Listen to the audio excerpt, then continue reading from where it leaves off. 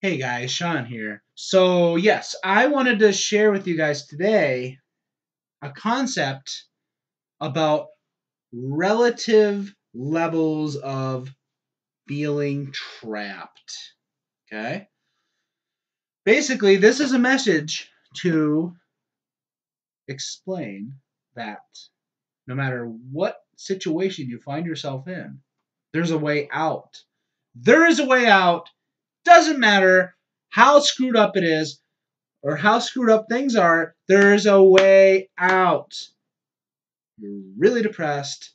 Life freaking sucks. There's a way out. It's not that either. So, no. All right. So, let's do the different levels. So, you can be trapped within your physical body. That would be the more extreme, the most extreme version. I would believe trapped in your physical body. What are you talking about, Sean? Paralyzed. You're paralyzed.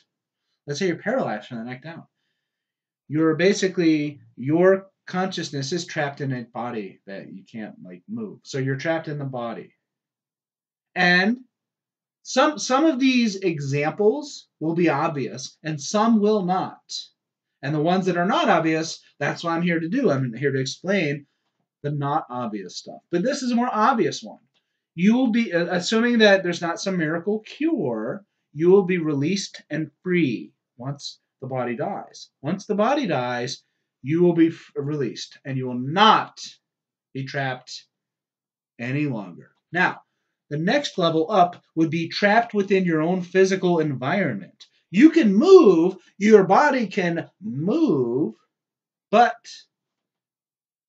however, you're stuck in jail, in prison for X amount of years. So now you're basically living in a freaking cage because this society is a little sucky, but I love this earth and I love the people and everything about this planet. However, there is some shittiness that we're gonna get over sooner as opposed to later. But yes, so the whole jail prison bullshit, yep, it's out there. But if you're stuck living in a cage, then yeah, you're in jail, you live in a cage, you can move your body, but you really don't have much freedom at all, and you're kind of stuck. You feel you're trapped in basically a room. You're trapped in a small room. And you can get out of that by having your jail sentence end or when your body dies and then you're free. The universe is yours. Okay. Next level up. You're trapped in your current circumstances. You're not paralyzed. You're not in jail. So your body can move. You can move your body. You can move. You can go around. You can go to different places, different cities, different buildings, the park, the forest, the woods, the ocean. You can move around. But you're depressed. Life sucks. Lots of shit. Dealing with lots of crap. What's the way out? Well, I do not condone taking one's life. But, yes, when the body, again, it's like there's a common theme here. So you feel trapped, life sucks. Yeah. When your body dies, you're released, your spirit is released from the body, you're going to gain freedom, happiness, all the good stuff, right? Unless there's some people who say that the afterlife freaking sucks. But we're going to get into that next. Bear with me. So, your life sucks. You're depressed all the time. You do have a way out. When you, if you either you're able to find peace and happiness on your own or with the help of others, or when you pass on, boom, you get out of this lifetime and you're free. You're released from the depression. Now, I'm definitely gonna lose some people here, but I want to explain it the best I can. So there are those out there who state they have an understanding of the afterlife as also it's an extension. These are others who are explaining this. And there's multiple people, really knowledgeable people, and they're explaining that the afterlife is a manipulation.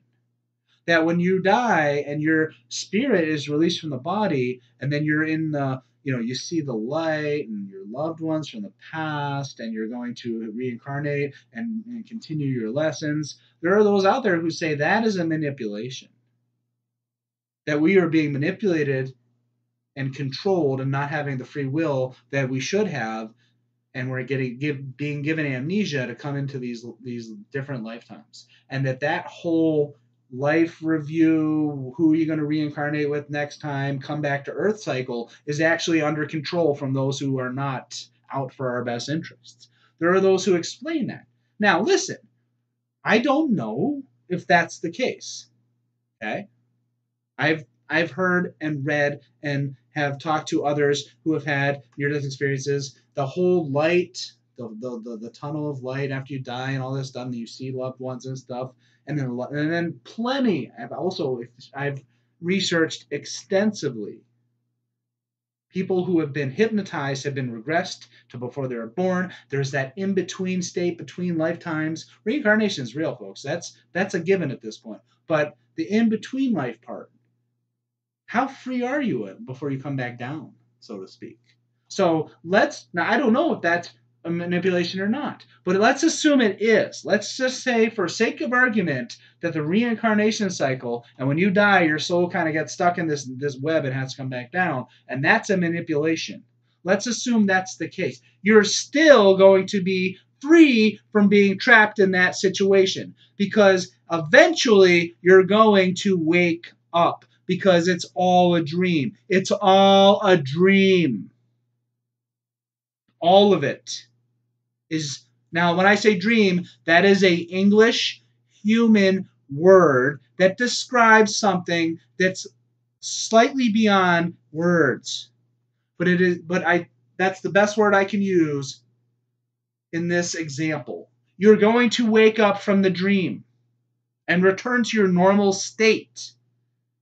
So let's say that you see the light and you come back down to Earth and be reincarnated. Let's assume that that's not a manipulation, and that you have free will and you're totally connected to everything, and you have infinite wisdom in that state. When you die and your spirit comes out, boom, infinite wisdom, and you choose to come down, and it's not a manipulation.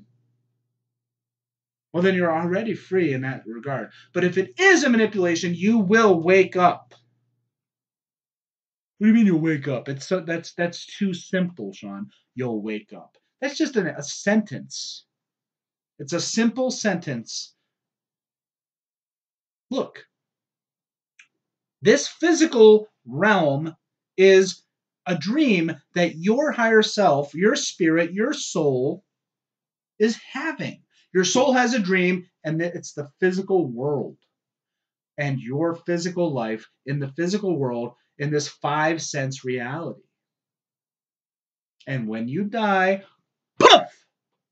The dream is over, and you wake up. And all I'm saying is if Jay Essex and some others, I can't think of the name off the top of my head, but there are others who have a similar viewpoint as Jay, where the afterlife is not all it's cracked up to be, and there's a lot of negativity and manipulation out there. So let's say that's true. Well, eventually, you're going to wake up from that dream too, because there's some other deeper, bigger part of you, more of your soul, some part of you that's closer to the source, that's having a dream about your soul reincarnating over and over again and being stuck. You're going to wake up from that. And then poof, once you wake up from that, you have everything you could ever want. You are literally heaven. Anything you want, you think, and it happens, poof, you can create worlds. You can create houses, landscapes, worlds, solar systems, entire universes with your thoughts.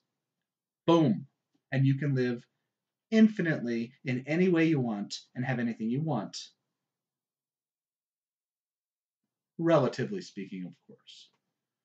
So yes, that is a very unusual message that you have received today explaining that it's going to be okay. It is going to be okay no matter how screwed up things get. There's old wisdom that says you'll never take on more than you can handle in any given life. God will never give you more than you can handle. There's an old wisdom about that, and there's truth to it. I hope this makes sense and is helpful to a lot of you out there. I love you very much, and I will see you again.